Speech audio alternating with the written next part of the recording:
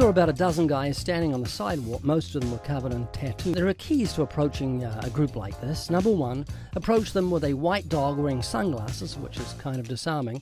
Make sure you've got an unusual accent. Also, approach them with a body that's about 5'5" and absolutely no muscle mass whatsoever, so there's no threat to them. I told them I'd give them a gift card. I got 3 interviews, 3 colourful interviews, and afterwards I went over and gave them all an In-N-Out burger gift card and one of those little cards that advertises the YouTube channel. And they said they'd check them out. So I think I made about a dozen friends that day. I hope you enjoy these interviews. Lee, what's the biggest thing that's ever going to happen to you in your life? I'm going to hit the jackpot. Well, is there an afterlife? Yeah. Do you think about it much? All the time. Are you afraid of dying? Right now, yeah. Everybody's afraid of dying. In fact, the Bible says that. It says, all our lifetime we are haunted with a fear of death. It takes our breath away to think that we could die and be buried in the dirt. You know, we love life. We love the blue sky and good food and friends and all these things. And to give it up because of this thing called death is fearful. The day you die is the biggest day of your life because that's when you're going to enter into eternity. That's the day you start living. Yeah, do you think there's an afterlife? Pretty sure. You believe in God's existence? Yep. Is he happy with you or mad at you? I gotta wait to talk to him. Do you know what the Bible says death is? No, what does it say there? Wages. It says the wages of sin is death. Have you ever heard that? Yep, and the gift of God is eternal life. Yeah. So God says death is payment from him. It's like a judge seeing a heinous criminal who's murdered 3 young girls after he raped them, and he says, you've earned the death sentence. This is what you got due to you. It's your wages. And God says, you and I have earned death. Do you think you've earned death? Are you that bad that you should suffer capital punishment? No. You're a good person? Yeah, I believe so. How many lies have you told in your life? Countless. You ever stolen something? I have. So you're a lying thief? Yep. You still think you're a good person? Yeah. So you think a lying thief is a good person? I don't think a lying thief is a good person, but I'm a good person. You're a lying thief. It was a thief on the cross next to Jesus, wasn't it? My point. Are you doing anything wrong? Are you breaking any of the 10 Commandments? Pretty much. So you're lying and stealing? Maybe. I've lied before. Have you stolen? Yep. Have you used God's name in vain? No. So you have. Have you had sex before marriage? Yep. Have you looked with lust? Jesus said if you look with lust, you commit adultery in your heart. Did you know that? For sure I did that. So, have you ever used God's name in vain? I have, but Do you know what you're doing? not in a very long time. Do you know what you're doing when you do that? Using his name in vain. As a cuss word. Instead of a filth word to express disgust. Would you use your mother's name as a cuss word? No. Because you dishonor her, and when you use God's name as a cuss word, you dishonor him. It's called blasphemy, and it's punishable by death in the Old Testament. You know, you said it was in the past, you didn't do it for a long time. Time doesn't forgive sin. Everything you did was in the past. United States extradited a Nazi war criminal after 37 years. They didn't say, oh, it was in the past, let's forget it. No, it clings to us. Now, sin clings to us, even though it was a long time ago. Now, Jesus said, if you look at a woman and lust for her, you commit adultery with her in your heart. Have you ever looked at a woman with lust? Yep. Have you had sex before marriage? Yep. Have you ever hated someone? Yep. The Bible says if you hate your brother, you're a murderer. So I'm not judging you, but here's a summation of what you've just said. You've told me you're a lying, thieving, blasphemous, fornicating, adulterer, and murderer at heart. So here's the big question. If God judges you by the 10 Commandments on Judgment Day, you're going to be innocent or guilty? I'm be guilty. Heaven or hell? I think I'm going to heaven. Yeah, but what you think doesn't matter. It's what reality says that dictates. You know what I always think about? This is the thing about God. The Creator. He has the option to change the rules whenever he feels fit. And I think he follows the heart. He knows what's in my heart. Well, he knows that you're a lying, thieving, blasphemous, fornicating, adulterer at heart. You're heading for hell, and the Bible makes it clear. All liars will have their part in the lake of fire. No thief will inherit the kingdom of God. The scripture makes it very clear, no adulterer. So you're in big trouble. You know what the Bible says? God's wrath abides upon you. Every time you sin, you store up his wrath. It's going to be revealed on the day of judgment. And well, I wouldn't lie to you. It's a fearful thing to fall into the hands of the living God. And one of the greatest sins humanity ever does is we make a God to suit ourselves. I think God is like this, and we shape a God to suit ourselves. That's called idolatry, and the Bible says idolaters will not inherit the kingdom of God. You want to be next? Yeah, Byron was saying. Okay. No, hang on, wait till I finish him. Yeah, Mr. Byron himself. Yeah. Give me about 2 minutes, 3 minutes. Yep. Thanks. We go to heaven or hell. I don't know. You don't know either, because nobody came back and told us where we're going.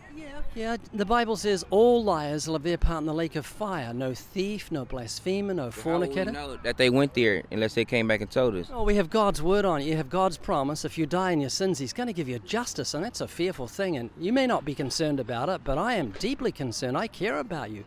I don't want you to end up in hell. That'd be horrific. You seem like a nice guy, and I don't want you to end up in hell. Now tell me, what did God do for guilty sinners so they wouldn't have to go to hell? Any idea? He sent his son to die for us? Do you understand the legal implications of that? No, not really. Well, the Ten Commandments are called the moral law. You and I broke the law. Jesus paid the fine. But he forgives everybody, so. Did you hear what I said? We broke the law. Jesus paid the fine. That's why He said, "It is finished," when He was on the cross, just before He died. In other words, the debt has been paid. Well, if you're in court and someone pays the fine, the judge can let you go. He can say, well, stack of speeding fines here, but someone's paid him. Even though you're guilty, you're out of here. And He does that which is just and legal. Well, God can legally dismiss your case, forgive your sins, let you live forever, all because of what Jesus did on the cross. The Bible says Christ has once suffered for sins, the just for the unjust, that He might bring us to God. Then He rose from the dead, defeated death, and if you'll repent and trust in Christ, God will forgive every sin you've ever committed. He'll give you a new heart that loves righteousness. So you love that which is right instead of that which is wrong. Exactly why I said I'm going to heaven, because I already know this. You know it, but you haven't put it into practice because you still think you're a good person. So please, please think about what we talked about. Think about, have I truly repented? Am I trusting in Christ? Am I feeding on His word? Am I living in holiness? Because these are fruits that issue from a genuine conversion. What you have to do is repent of your sins. Don't say I'm a Christian and keep fornicating and lying and stealing and blaspheming. That's playing the hypocrite. You don't fault anybody but yourself. No, truly repent and trust in Jesus like you trust a parachute. If you're on the edge of a plane 10,000 feet up and you're going to jump without a parachute, the best thing I could do for you would be to hang you out the plane by your ankles for 2 seconds. You'd come back in and say, whoa, give me a parachute. Fear would do its work. Fear would be your friend and cause you to put on a parachute. What I've tried to do today is hang out eternity by your ankles just for a minute and say, Lee, if you die in your sins, it's a fearful thing to fall into the hands of the living God. The Bible says, how should we escape if we neglect so great a salvation? So please don't die in your sins. Repent and trust in Jesus. And our churches are full of false converts that name the name of Christ but don't depart from sin. They hold on to their sin. So don't be deceived by your own sins. Truly repent, trust in Christ. Does this make sense? Makes a lot of sense. Tell me, is there an afterlife? I believe so. I don't believe it's what they're telling us, but it's something other than this. This didn't come from nothing. But the whole heaven and hell, the whole Bible and all that, I don't believe that's exactly what it is. Have you read the Bible? I read a portion of it. It's What part? contradictions. Can you give me a contradiction and see if I can fix it for you? A contradiction? Yeah. Okay. So, Cain and Abel, prime example. They were the first 2 kids, correct? He kills his brother, he gets banished and goes and finds a wife. Yeah. Creates a family. How if they're the first 2 people? God commanded Adam and Eve to be fruitful and multiply. He wasn't telling them to do math, he was saying to have sex. So Adam and Eve bred like rabbits. They had stacks of kids. So many, there was another city. Are you married? No, I'm not. I don't believe in marriage. When you do get married, if you do get married, you'll marry a distant sister in the human family. We all do. We're brothers and sisters. That's what I'm saying. So you basically saying we all came from incest. Yeah, if you want to call it incest, but God didn't. I'm not calling it. That's what it is. Well, it's not. If there's no law, there's no transgression. You don't break a law if the law doesn't exist, and there was no law of incest back in those days. No artifacts found from the Bible yet. Yes, there have. No, there haven't. Yes.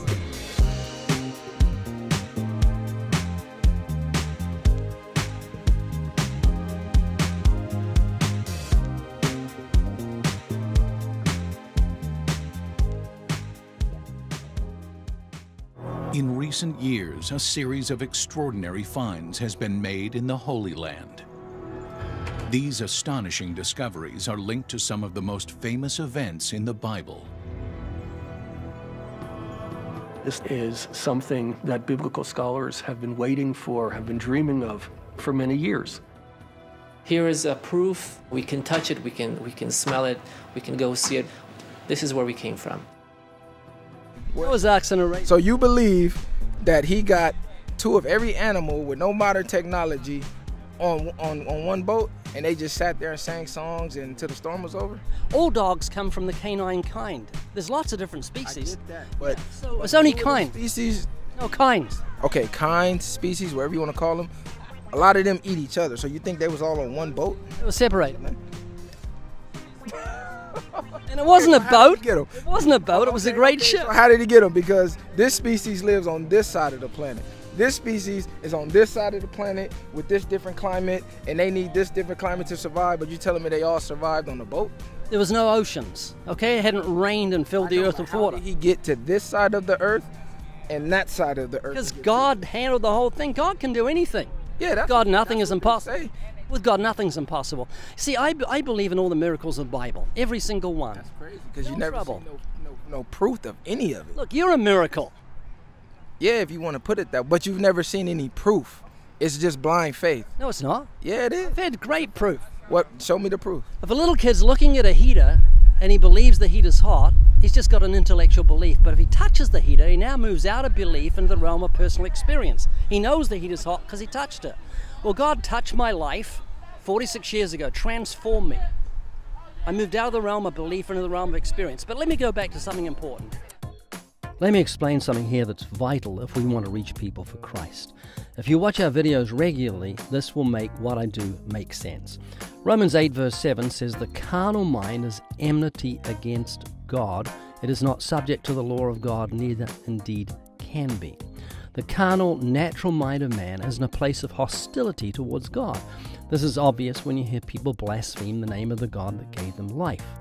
There's a state of hostility, and when you address that carnal mind with apologetics, Noah's Ark, artifacts, hypocrites in the church, when you stay in the realm of apologetics, you are addressing the carnal mind, that place of enmity. Now, I believe in apologetics. I've got a Bible called the Evidence Bible that is packed full of apologetics. I use apologetics, but I see them as bait and not the hook. When you go fishing, all you do is disguise the hook with a bait. And so I bait the intellect with apologetics, but I always move to the hook of God's law. So if you want to reach someone for the gospel, don't stay in the realm of the carnal mind. You've got to go to the area of harmony and not enmity. So where is that area of harmony? Well, Romans 2 verse 14 and 15 tells us the carnal mind is enmity against God, but God has given us the conscience to address. This is what Jesus addressed when he spoke to the rich young ruler. This is what Paul addressed in Romans chapter 2 when he said, "You who say you shall not steal, do you steal? You who say you shall not commit adultery, do you commit adultery?" The Bible says the conscience is the work of the law written upon the heart. Romans 2:15 says, "Which show the work of the law written upon the heart, the conscience bearing witness. The thoughts of me while accusing, or else excusing one another." So the work of the law, the semblance of the law, the echo of the law is written upon the heart of every unsaved person. Conscience means with knowledge. So everyone affirms the truth of the commandments when you address the conscience, that impartial judge on the courtroom of the mind. So this is where you're going to see a deliberate swing from the carnal mind to addressing the conscience. Let me go back to something important. Do you think you're a good person? Do I think I'm a good person? Yeah, I'll say I would. I mean, Okay, I'm going to put that to the test. what your definition of good is? Good as the 10 Commandments. How many lies do you think you've told in your life? I have no idea. Quite a lot. A lot. Probably. So what do you? Yeah. So what do you call someone? Yeah. So what do you call someone who tells lies? Call him a liar. Have you ever stolen something? Yeah, we all stole something. What do you call someone who steals things? You call him a thief. Okay. Have you ever used God's name in vain? Yep. It's called blasphemy when you use God's name as a cuss word. Very serious. Would you use your mother's name as a cuss word? No, I wouldn't. But why would you be condemned to hell for using his name as a cuss word if he created you knowing you're going to make mistakes, and that's the whole reason he sacrificed his son for your mistakes. So you've used God's name in vain. Jesus said if you look at a woman and lust for her, you commit adultery with her in your heart. Have you ever looked at a woman with lust? Every day. You had sex before marriage? Every day. Have you hated somebody? That's a strong word, but yes, I have. The Bible says he who hates his brother is a murderer. So hang on with this. I'm not judging you, but you've just told me you're a lying, thieving, fornicating, blasphemous, adulterer, and a murderer at heart. If God judges you by the 10 Commandments, yeah, well, you are. Doesn't sound like a forgiving, loving God. It certainly doesn't. It sounds like a just and holy God, as the Bible says he is. Viral. You may not realize this, but I love you, I care about you, and it horrifies me of the thought you're heading for hell.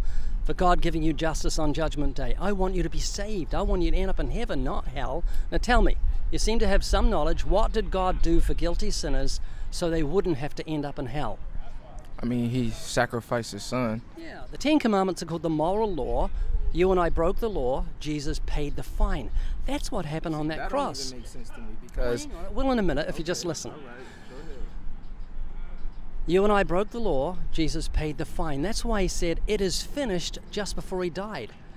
Viral, if you're in court and you've got a stack of speeding fines and someone pays the fines, the judge can let you go. He can say, Viral, you've got a stack of speeding fines here, you're guilty, but someone's paid these fines, you're out of here, and he can do that which is legal and just.